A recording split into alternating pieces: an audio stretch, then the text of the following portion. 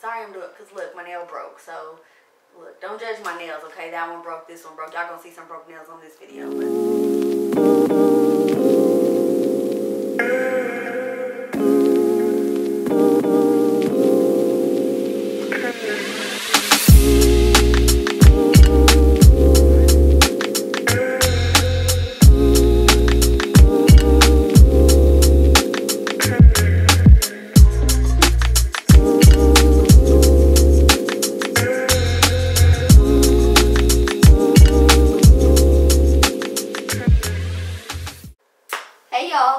Welcome back, or welcome to my YouTube channel.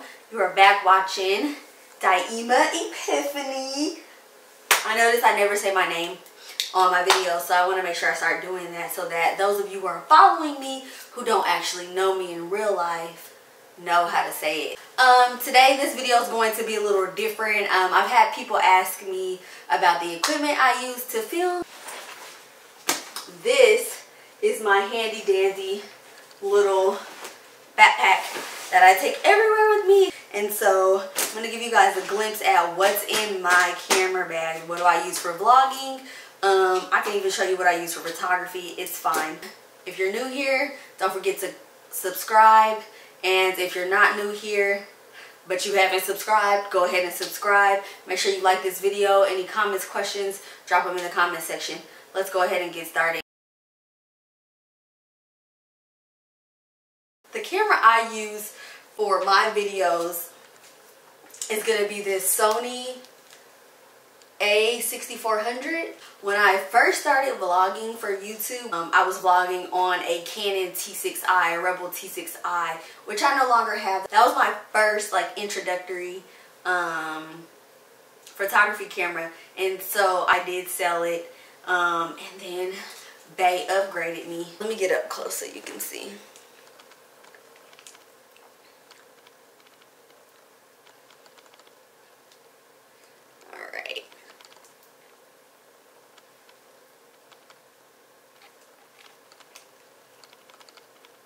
Okay, while I'm on here, let me kind of just explain some of these like basic accessories that you might see that I have in addition. So you see this little attachment right here. This is called, I think it's called a cold shoot. I think is what they call it. I always get confused whether it's a cold shoot or a hot shoot. I think it's a cold shoot, right? And so it goes into where the mic would normally be. So this is where my microphone, oh, I'm sorry, I keep looking at myself. So this is where my microphone would normally go. I had to move my microphone to be able to come plug up on this side, because with this particular camera, the screen does flip all the way up like this. In order to be able to see myself when I'm recording, I need to have my camera screen up like this, which that would block where block where my mic goes. So in order to still be able to see my screen and use a mic, I had to have it relocated, and I put it here. So that's one thing you'll notice about my camera. And I'm sorry, y'all are gonna have to ignore these broke nails. They're killing me right now. But anyways, yeah.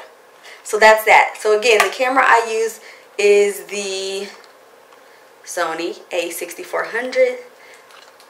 Okay, this is my vlog camera. It's my baby. It goes everywhere with me.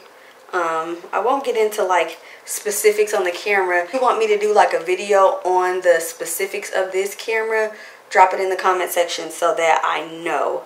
But just as far as like a basic, what camera do I use? This is what I'm currently using for video only. I do not use this camera for photography purposes, okay? So while we're on the topic of like the photography side, just in case, I'll throw this in. This is my actual photography camera, okay? So I really upgraded to this first. I had this before I had my Sony A6400. I just got my A6400 this year, but this was like my real photography camera. And so this is the Canon Mark III, and right now it has my 50mm lens on it, and a couple other accessories. But this is my like real life photography camera right here. I haven't used it in a while, but this is bae. This is a heavy. This is It's a big boy. You can also use this camera for vlogging. I mean, I personally wouldn't use it out in public, but if you wanted to like vlog or create your videos in your at-home studio, I would highly recommend this camera. Only thing is it doesn't have a pop-up screen. The screen is like flush to the camera, so you're gonna have to do something like my current setup. Here's like the setup I'm having to use right now to record this video. So again, we have the Sony A7iii. It has a screen, but the screen doesn't pop out like mine does on my camera. So since this camera does not have a screen that pops up, I have like a cord running that you guys should probably be able to see, and it actually runs to my TV. Hey y'all. So yes, it is running to my TV. So as I'm recording on that camera right here, I can also still see myself up there. So if you decide to use the Canon, or if you decide to use this A7iii, you're going to have some type of external monitor in place, because it does not have a flip up screen for you to use. So that's why I highly recommend A6400.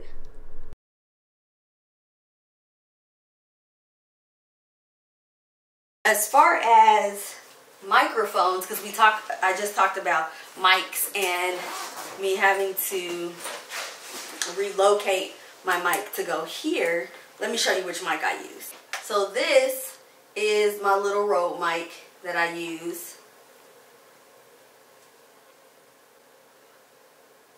And it's real simple.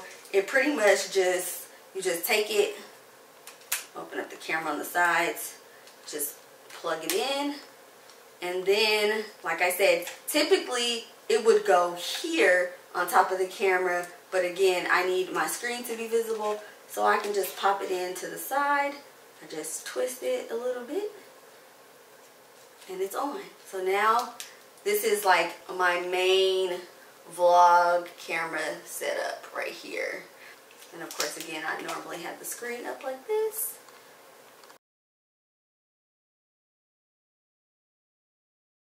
One other element that I also do typically like to use when filming my vlogs is some type of like, not stabilizer, like, I have a gimbal and I use it sometimes, but gimbals are really difficult to use. Like, I feel like photographers know about gimbals. It's on a whole, like, learning about gimbals is a whole nother like expertise level. Like I said, I either use a gimbal or a tripod, some type of like handheld tripod. So this is the easier tripod to use, I would say. This is just, let me get up close. This is just a cheap little tripod. You can find it on Amazon. So that or a GorillaPod. It's called a GorillaPod for some reason, but the name is Joby, right? This thing is kind of cool because like you can bend the legs, it can like wrap around things, you can do all kinds of crazy stuff with the legs. Apparently they pull off too, but I'm not going to do that right now. The only thing I don't like about this thing is I tried to use it earlier with my lens setup for this video, and it couldn't balance the camera. Like, it was too much weight. So I would probably need to go up to the next size GorillaPod. But this is another item that you can use to record your videos if you're trying to like hold it or anything like that. It has like the little level on it so that you know whether your video or whether your footage is straight, etc. So that's my GorillaPod. So that overall is my basic camera setup. Like I said, with one of these tripods as an attachment. I have a bunch of other little accessories for when I travel. and I need to do video, like I have this light. So say if I'm somewhere and I'm shooting and it's dark and I need to, like a light, I can use this. Also, I have extra memory cards, of course, batteries for this. And then I have, which I never use, I have this little, what do you call it? This little clicker thing to take like my selfies. And I don't use this, so I need to probably start utilizing this more. Aaliyah Face did a video on how she takes her own selfies and stuff, and she uses her little clicker. I'm gonna have to use that, Aaliyah. I'm gonna have to take your tips, because your girl got this to go with the ring light, and I don't even use it. But it is in my handy dandy little camera bag.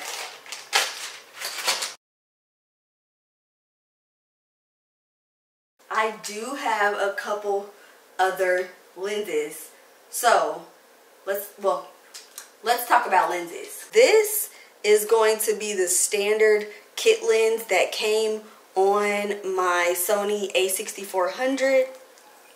As you guys know, I did purchase this new lens, this Sigma, and I love this baby. It be having my footage super clear and crispy and just, yes, look at this. I'm actually filming on same lens, a Sigma, but it's a 35mm. So that one is going to make the shot more close, like more close in, whereas the 16mm is going to be more wide, but the 35mm is still a pretty wide lens. But this one is even wider, okay? This video, you see this bokeh, this blur or whatnot, that's what this lens is good for. I also have, this is a kit lens for the A7 III, and it's pretty good. It's really nice. It's a kit lens, so it's expected not to just, you know, be like this super high performing lens. Most kit lenses, whatever lens, or when I say kit lens, I mean whatever lens that comes standard with your camera, those are not always the best lens. Typically never, honestly. Like, they're plastic or whatever, and you typically want to go ahead and upgrade your lens and get some better lenses. So do your research, figure out what lens goes best for whatever you're trying to do, whether it's photography, whether it's vlogging, whatever the purpose is going to serve. Do your research and find the lens that is going to best fit your needs. One light that I use is a ring light. The other light that I use is the GVM light, like a studio light. Again, prices, exact items will be in the description box. Go check it out if you're interested in purchasing. This good old handy dandy MacBook Pro. The software that I actually use to edit my videos is Final Cut Pro. Right now, don't judge me, I'm on a trial. I did have Final Cut Pro, like a broken version or whatever, meaning like I got it for free and I didn't have to pay. I think they give you like 90 days, which is pretty damn good. I don't know what I'm gonna do after my trial ends. Hopefully somebody got the plug for me on the free version. If you do, holla at me, DM me on Instagram, 𝐷𝐼UMA_Epiphany, Facebook, 𝐷𝐼UMA_Epiphany. Somebody get me a plug, because I really don't want to pay $2, $3, nothing for that program. So I'm a bit of a perfectionist, so I'll be honest, some days I can edit a video in like one day and be done, right? But other days I'll edit and I'll be like, you know what, I probably need to stop, and I'll come back to it tomorrow because there might be something that I missed or things that I want to add in or effects or something like that. So I will say that if you want to edit a video in one day, it will probably take you, depending on the length of the video, it may take you like an hour or two, and maybe more. Like I said, it typically just depends on the amount of footage that you are editing or how long you want that video to be, what effects you want to add to it, all kinds of, there's just a bunch of different factors that play into how long it takes to edit that footage.